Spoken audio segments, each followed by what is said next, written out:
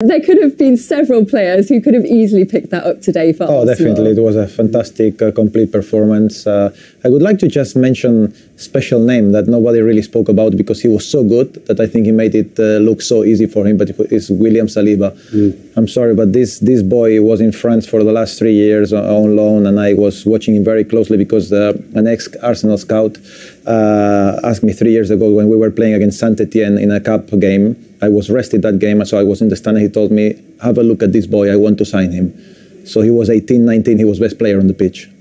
And that shows you, the potential of this guy, and, he makes it look so easy that potentially he could be, Arsenal's centre-back for the next 15, 20 years. And he's had to bide his time, Rio, hasn't he? What impresses you about him? I think his composure.